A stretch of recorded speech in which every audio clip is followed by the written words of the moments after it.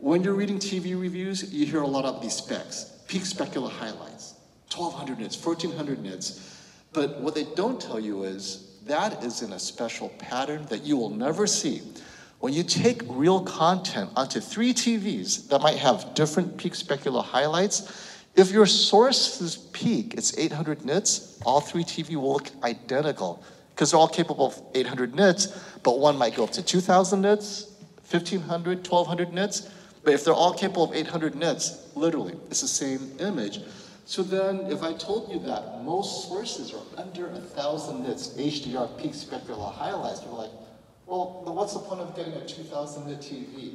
Exactly, there is none.